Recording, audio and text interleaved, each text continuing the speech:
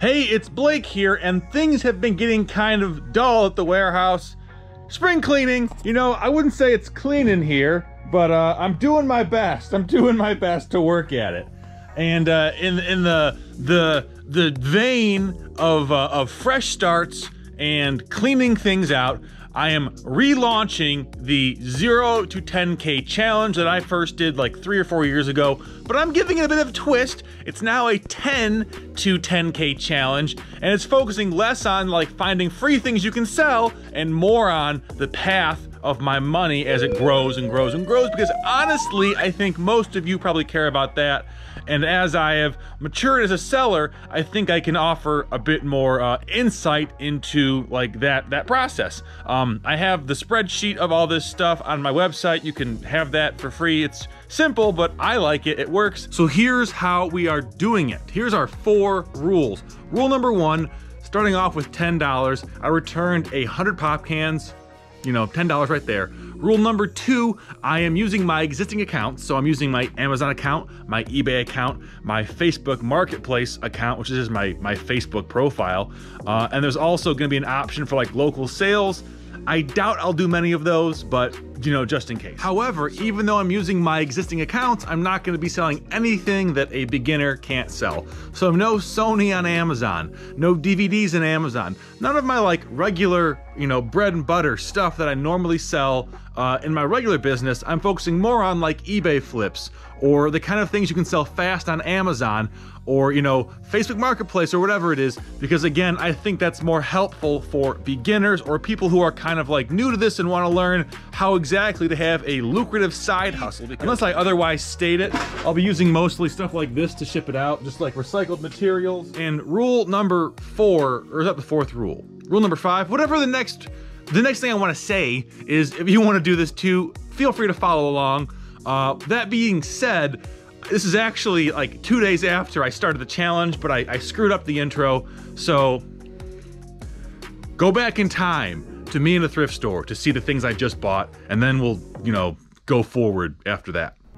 Enter into the Salvation Army, Fortress of Doom. Just kidding. Anyways, what was I doing there? So this is a Samsung Blu-ray player. Over our limit, it's gonna be like $10.60 with tax, and we only have $10. But if you aren't restricted with cash like I am for this challenge, it'd be a great flip. What I can flip is these calculators. These calcs are gonna be easy, fast flips. Now, between the 2 brands here that I'm looking up, Casio and Texas Instrument, Texas is a better brand in terms of sales velocity and overall value. So if you are on a time crunch, focus on looking those up first. These calculators are always a great flip, but I was having a hard time finding more things to sell, so I went over to the DVD section. That is my reliable area for Amazon, but as I said earlier in the video, we're not using Amazon. So my strategy here, which to be honest, is a bad strategy and it didn't work, and I don't recommend you doing this, was I just tried to guess good movies. You know, there's no sales rank on eBay. You just kind of have to guess what someone wants. And I'm like, okay, The Avengers, that's a good movie. Would someone want to pay $6 for it? Sure, probably. All of these movies I picked, I ended up putting back sticks because it's too just like unknown. And I picked up an Easter movie you're going to see in a second. You know, what I thought was going to happen didn't happen, and that's totally fine. This is an experiment. It's a challenge. So what I learned from this, don't just try and sell things I think are good. I have to have empirical evidence in the form of like a completed sale on eBay or the sales rank, or just like, you know, blog posts everywhere about something popular right now. Trying to guess what people's interests are generally does not bode well, at least not for me. Again, like this is what happened right here. I was said, oh, this t-shirt's so cool. Like, look at the giant graphic, bright colors, no cracks. It really is quite nice. It's an extra large. It's like, you know, for vintage t-shirts, that's great. But I looked it up on eBay because that's where I would sell it, and because it's from 2013, that's my assumption at least, it's not selling because it's not like quote-unquote true vintage as some people in the biz say. So I had to put it back. These flannel-lined jeans, again, it's summer, you know, end of the season. These are the kind of thing I might have bought, not that pair, it's too expensive, but like this kind of product, maybe in fall, but just when we have these $10 restrictions, we have to sell things as fast as we can, and out of season stuff is not going to be a fast seller. So now over to the warehouse for our purchase.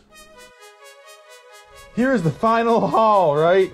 Not everything I bought, because I bought a lot of stuff for my regular business, but these things are specifically for this $10 to $10,000 challenge. I picked up this at a Goodwill.